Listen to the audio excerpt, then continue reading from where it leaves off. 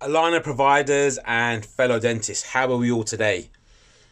I wanted to share a really cool experience. I had an opportunity to go and meet one of the masters of the aligner world, and what I saw was something that just absolutely blew my mind, and it relates to something that I often talk about, which is called the pit crew concept.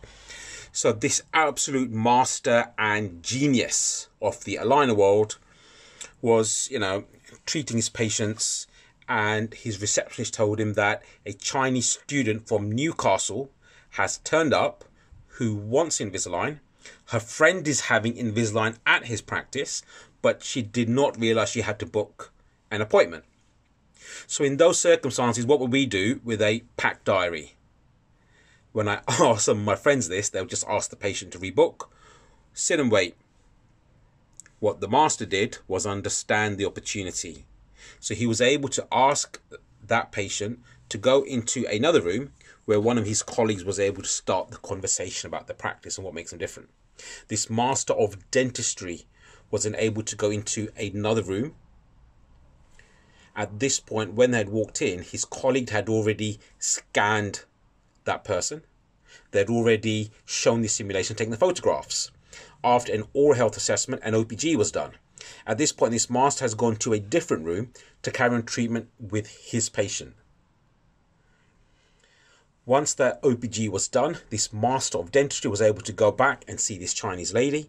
He was able to go through the treatment plan, and then his colleague was able to finish the paperwork, arrange a clean check visit, and move forward.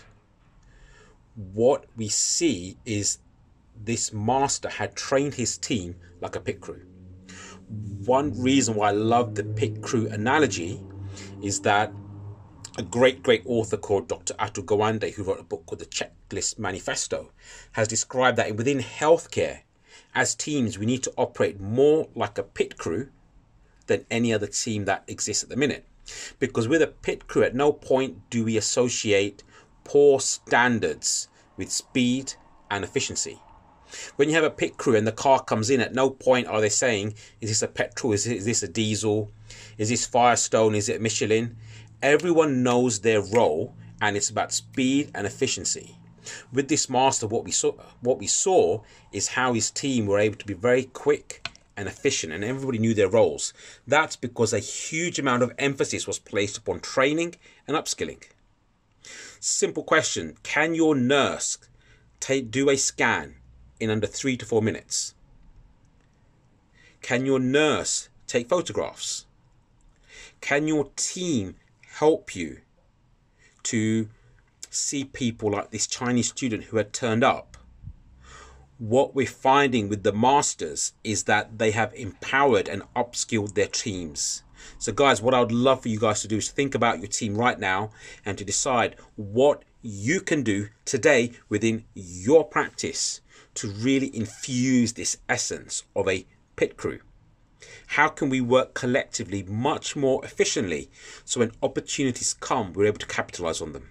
So guys, if you have enjoyed today's content, please like, please share. Let's get the word out there, guys. Let's collectively come together, share ideas, best practice, and let's collectively unleash our aligner potential. Thanks a lot, guys. Bye.